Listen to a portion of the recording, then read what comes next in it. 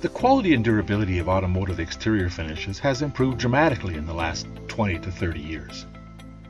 The dismal corrosion protection performance of the 70s and 80s is still within the memory of many car owners today. In the past, a new car owner, especially those in the northern climates, could consider themselves lucky if cosmetic corrosion or blistering didn't start to appear on the exterior of their vehicles within the first couple of years of ownership.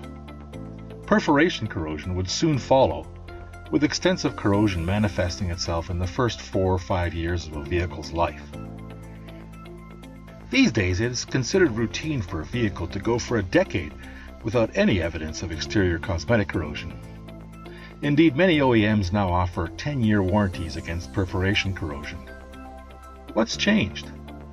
One of the biggest factors in this improved corrosion performance is that manufacturers are using much better pre-treatment coatings on their steel structures.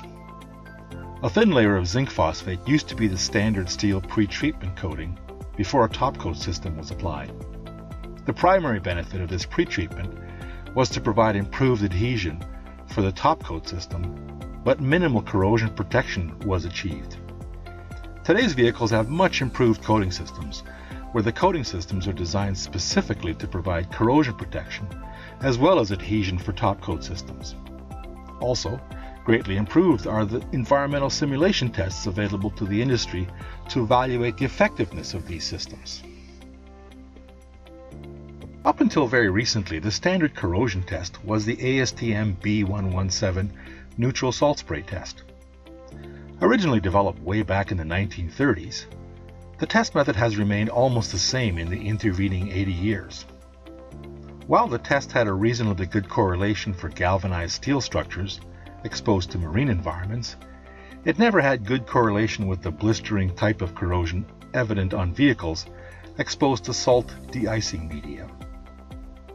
In the 1990s, automotive manufacturers began to research new corrosion testing methods which would provide better correlation with real-world corrosion results. The result of this research was the Cyclic Corrosion Test. As opposed to the steady-state, high-humidity environment of the neutral salt spray test, a cyclic corrosion test usually cycles between different environments.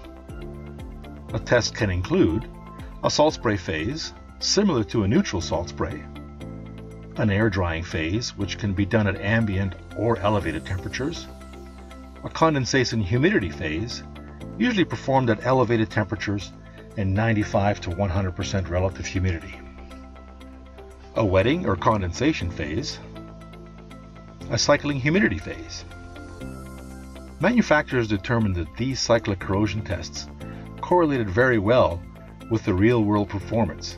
However, one of the drawbacks of cyclic corrosion lab tests was that they greatly increase exposure time, where a standard neutral salt spray test might run for 2 weeks, or in extreme cases as long as 6 weeks.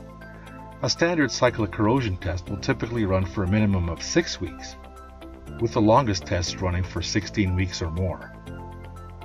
Cyclic corrosion tests today have almost completely replaced the neutral salt spray test for corrosion evaluation in the automotive industry.